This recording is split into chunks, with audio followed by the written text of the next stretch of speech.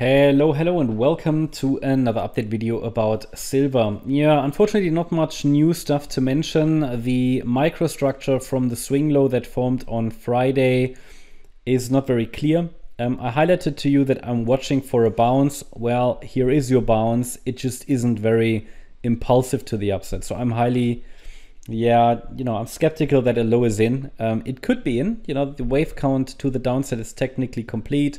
But as I explained to you in the last video, there is also a reasonable scenario where this here was just a B wave rally and we're moving down currently in a C wave, and we are still, we still need a little bit more downside.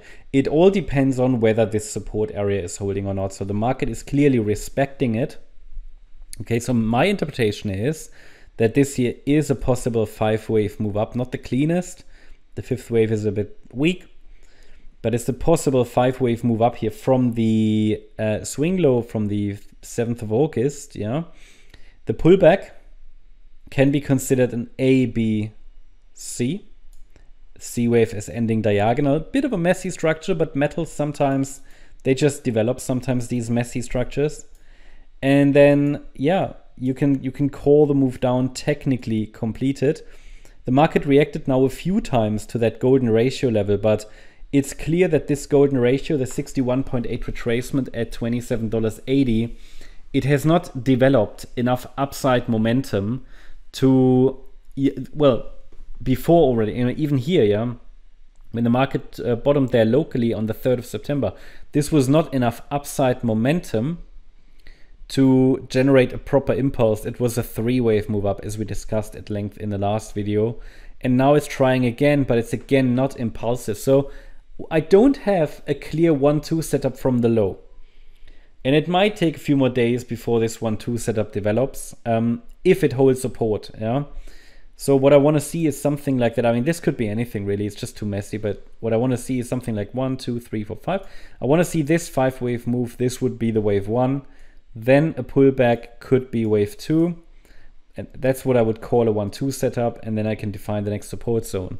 But for now, I'm not very confident that this support area will hold based on the microstructure. I need the next set of 5 waves. Well, that would give me confidence. If we go down further, yeah, I mean, we could argue that if I zoom out a little bit, I can argue that the initial decline was in 3 waves, absolutely. So it was possibly an A wave. A. This move up might have been wave B, and then we're moving down in wave C now. It would be a 5-wave move. That C wave could be an ending diagonal. So the initial move down, which was now in 3 waves, we can say 1, 2, 3, 4, 5.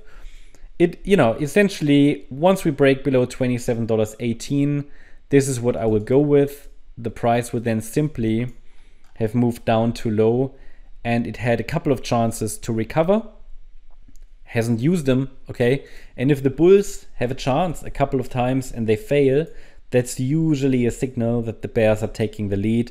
And the price could then drive us down, first of all, to test the 7th of August low at $26.40. But whenever we break below the 78.6 retracement, it also increases the, let's say, probabilities that we're actually breaking that.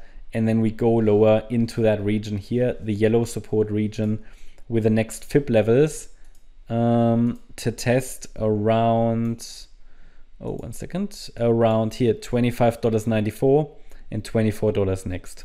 So I'm still watching for reversal here. It's plausible. The rally was in 5 waves, but the momentum is just not there at the moment. Maybe CPI data tomorrow is going to shake things up a little bit. So sometimes we don't see much action the day before the CPI, and then we'll see a lot of scenarios completed within a few minutes, right? So be prepared for a lot of volatility tomorrow. Hope you liked the update. If you did, please hit the like button, leave a comment, and subscribe. And if you're interested in daily updates about the S&P 500, as well as regular updates about stocks, feel free to check out our stocks and S&P 500 service. You'll find the link in the description. Thanks a lot for watching. Bye-bye.